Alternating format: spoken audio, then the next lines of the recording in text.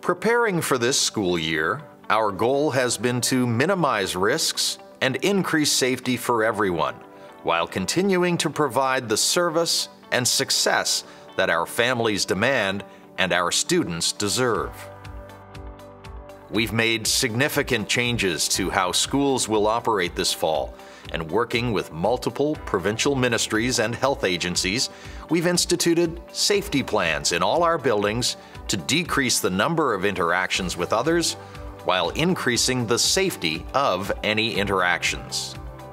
It's working collaboratively with all those agencies and with a plethora of our own staff within our administration to develop these safety plans to get them in place to help ensure the safety of our staff and students. The first important step for students and staff will be taken at home before they leave for school. A brief COVID-19 screening is vital to determine if someone has any symptoms. No one should be coming to school if they are sick.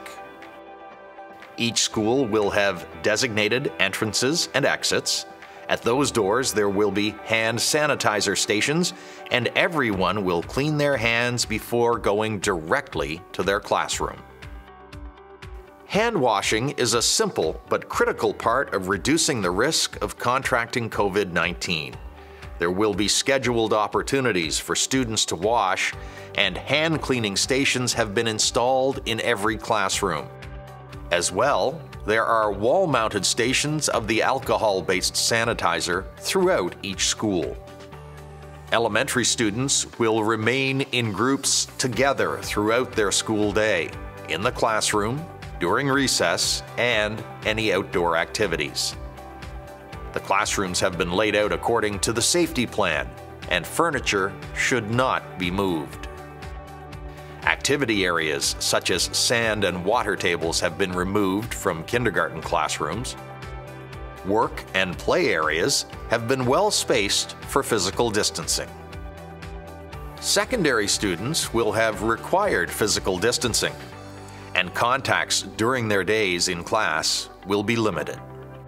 Students in grades 4 through 12, as well as all staff, will be required to wear masks while at school. It's recommended for kindergarten and primary students. If a student does not have a mask or damages their own in some way, a mask will be provided for them. Each day there will be an emphasis on enhanced cleaning and disinfecting high-touch surfaces.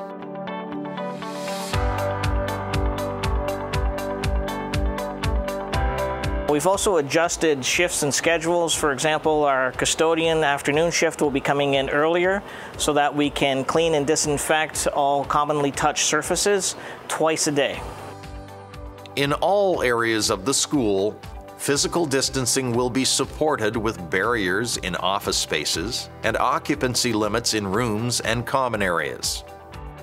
Directional arrows have been installed on floors with signage and visual reminders prominently displayed to encourage safe and conscientious behavior. Water fountains have been bagged, but bottle filling stations have been installed in all schools, and students should all bring their own reusable container. But personal possessions from home should be limited. Elementary students will have cubbies or storage areas that are well spaced. Lockers in secondary schools will not be used. As well, cafeterias in secondary schools will be closed. However, the space will be cleared and may be used for specialized programming that requires more physical distancing. In music classes, use of instruments will be restricted, and singing can only be done outside or in spaces large enough to separate the participants. Teachers will focus on music theory to begin the year. I'm Erin Kelly, Director of Education. Please know that we are doing everything we can to ensure the safety of our staff and students as they return to our buildings and classrooms. Families can be assured that we're putting effort, resources, and the best advice available into our preparations. Be safe, be kind.